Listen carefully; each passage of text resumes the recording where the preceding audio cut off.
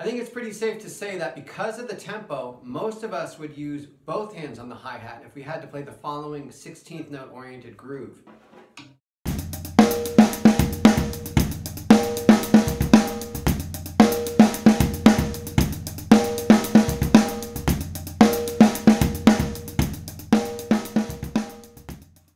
So what if we wanted to play that same groove but in a cross-stick position?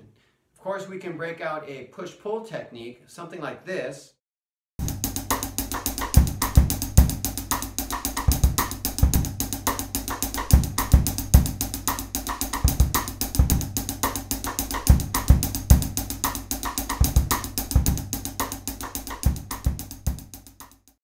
So I'd love to sit here and say that I can hold that tempo all day long with as much power as I want, but if I were to say that, that would be a huge lie. So what I want to get into today is a sticking pattern that we can use as an alternative to push-pull.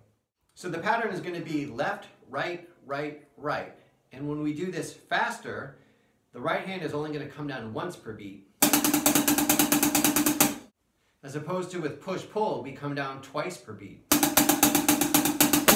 So we're going to use half the amount of energy. So let's go to the practice pad and I'll break down the technique. When we play this pattern slow, it's going to be all wrist. Wrist, wrist, wrist, wrist, wrist, wrist, wrist, wrist. Left, right, right, right, left, right, right, right. When we want more speed, the right wrist is only going to come down once. So the idea, if I were to just throw the stick down and extend my fingers, see the stick continues to bounce until it can't bounce anymore. So the idea is to avoid a loud, medium, soft kind of vibe. We want it to sound like hand to hand, but just with the right hand. So the way we're going to achieve this is I'm going to throw the stick down and the fingers stay out. The second note will bounce and then I'm going to pull it back so it hits my palm on the way up. And this way we're going to get evenness.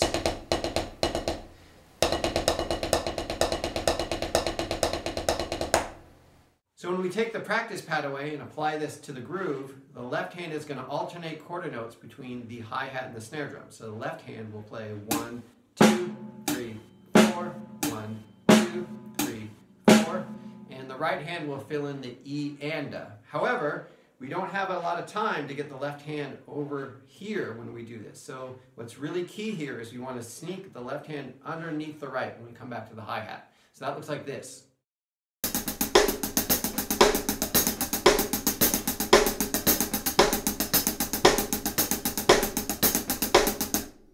So whether we're using a two-handed hi-hat pattern or this left-right-right pattern, obviously we're leaving out a hi-hat hit every time we play the 2 and the 4 on the snare drum, whether it's cross-stick or just hitting the center of the drum.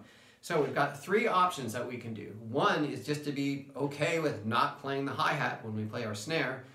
Option 2 would be to replace the missing note by tapping our foot. So that would be something like this.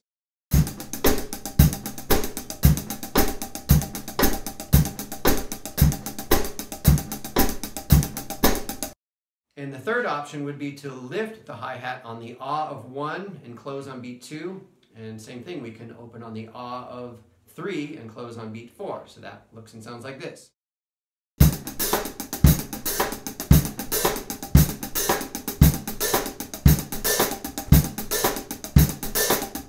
Alright, so now I'll play the groove from the beginning of this video, but in a cross-stick position. And the snare is going to be playing on the ah of beat 2 and the E of beat 3. So I don't have enough time to get back to the hi-hat. So this is a 2-bar pattern. What I'll do is on the first bar on beat 3, I'll just tap my foot, and then on the second bar, I'll lift on the ah of 2 and close on beat 3. So it sounds like this.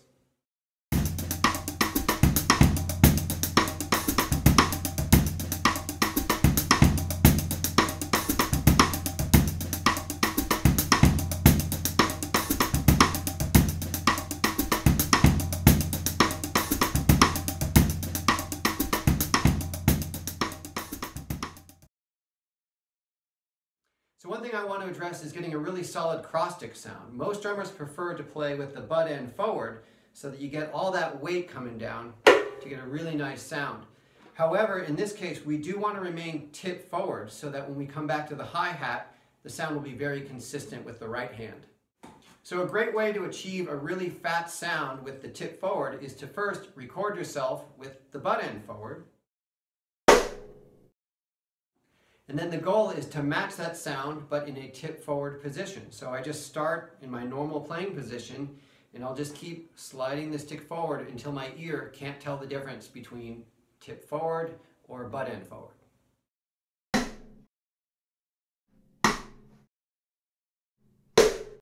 Not only are these grooves super fun to play on the hi-hat, we can also move it over to the ride cymbal. So here's another cross-stick groove demonstrating that idea.